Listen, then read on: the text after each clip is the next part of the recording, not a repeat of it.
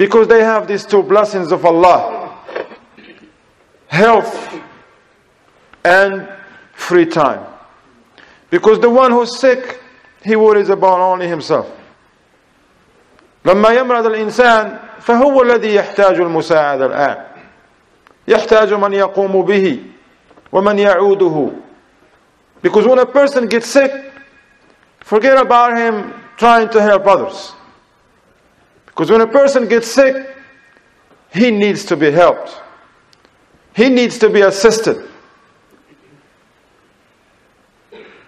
Add to that, when a person has no time, he has health, but he's busy,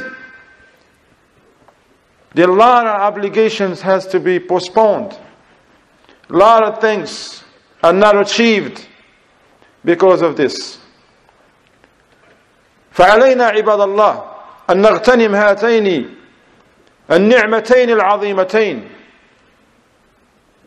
We have to take advantage of these two blessings of Allah. When you're healthy, use it. Perform actions of worship. You have free time, use it to get closer to Allah subhanahu wa ta'ala. Because we live in a dunya, we're human beings.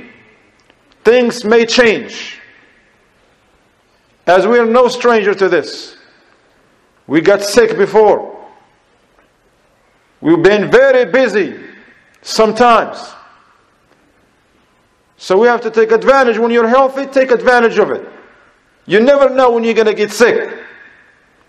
And you never know when you're going to be very busy as well. لكن أهم شيء هو علينا أن دائما نفكر في الموت. لأن الموت ينهي الآمال.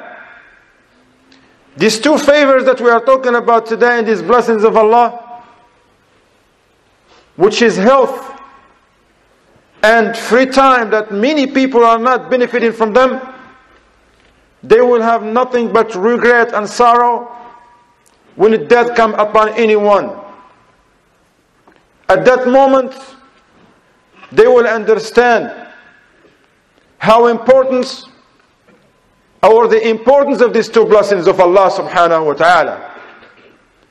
When a person sees death, they will wish if they can go back to this dunya. Why? So they can do that which they didn't do when they were healthy and they have the free time in it. As Allah tells us in Surah Al-Mu'minun, حتى إذا جاء أحدهم الموت قال رب ارجعون لعلي أعمل صالحا فيما تركت.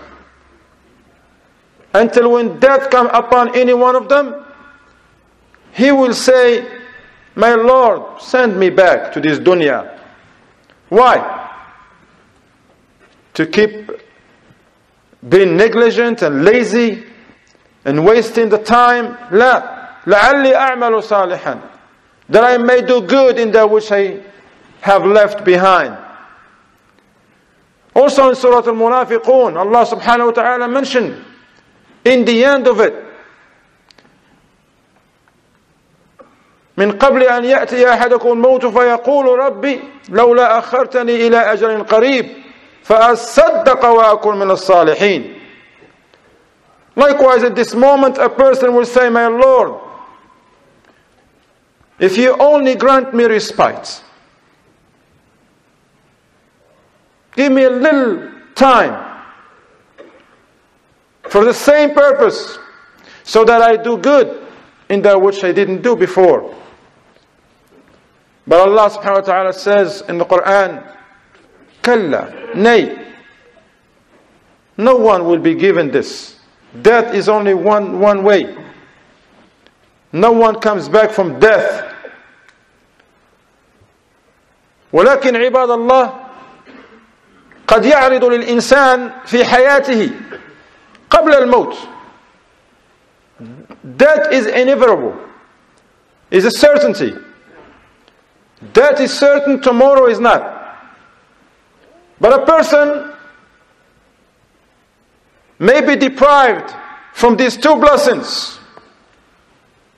As we mentioned earlier, even before death come upon a person, in this life, a person gets very sick. Now they cannot move, they cannot do the things that they supposedly done when they were healthy. So we have to prepare for these moments. We're human beings, we're vulnerable, we're weak. Don't let your muscles fail you. Or your youth, because you're young, you're still, now it takes a bite of a mosquito, you don't even know when it did it. And then you catch fever, and before you know it, they take you to the hospital, and before you know it, who knows? Some people make it to the hospital and come back next day. Some people make it to the hospital and they're still there for years. Laying down, can't move. The only thing that still functions, alhamdulillah, for some, is their tongue, which they remember Allah, but they cannot come to Jumu'ah, cannot visit other people, cannot do things that they supposedly been doing when they were healthy. So remember, Ya Abdullah, هذه النعمة. نعمة الصحة. When you're healthy and you're, alhamdulillah, you can move and you wake up and you can do things, thank Allah for it first. You thank Allah, especially when you see other people around you who are sick and been afflicted with diseases, with illnesses. Whenever you see a person like that, you thank Allah for what you have. You thank Allah and you praise Him for the health you have. Some people, subhanAllah, don't pay attention to these favors of Allah, blessings. Their minds go to material things. Our minds keep going to material things, instead of really appreciating these favors. Some people are filthy rich, because they cannot drink water anymore. They cannot walk. They cannot talk. They got a lot of money, but they don't have these blessings of health. Being able to wake up in the morning and walk towards the masjid, in which with every step you, subhanAllah, you know the reward.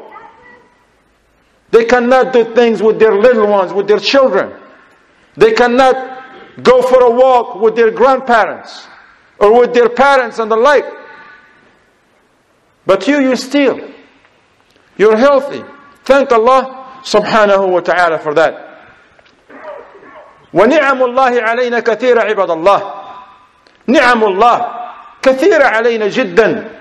Many are the favors and the bounties and the blessings of Allah that we enjoy. And it necessitates from us to thank Allah subhanahu wa ta'ala for each and every one of them.